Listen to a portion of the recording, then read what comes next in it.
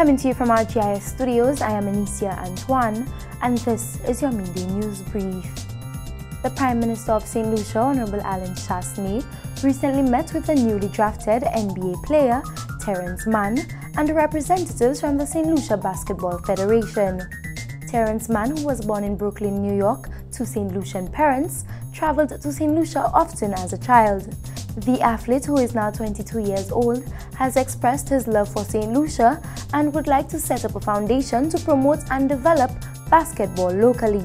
Terance Mann is currently an American professional basketball player for the Los Angeles Clippers of the National Basketball Association (NBA) and played for the Clippers during the 2019 NBA Summer League season.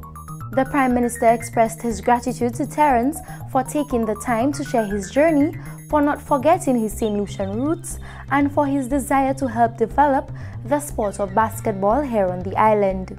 His efforts and that of others, combined with our national sports development strategy, will help provide the support and opportunities which our local athletes so richly deserve.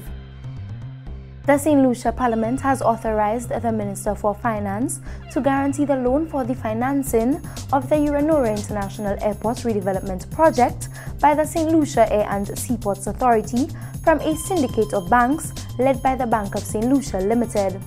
This was just one of the parliamentary approvals that paves the way for national development initiatives to progress. A bill to incorporate the CARICOM Arrest Warrant Treaty in the laws of Saint Lucia has been passed. The treaty, which has been in existence since 2008, seeks to combat cross-border crime and enhance cooperation among law enforcement agencies and security in the CARICOM region. The treaty was developed in response to the deficiencies of the extradition laws in CARICOM member states.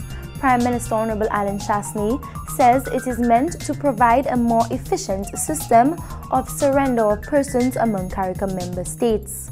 A central authority of the issuing state party must make a request for the surrender of a person.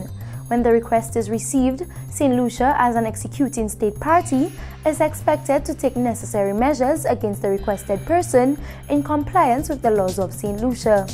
Honorable Chasney says provisions must be made in the law to empower a competent authority to arrest and detain someone under the warrant.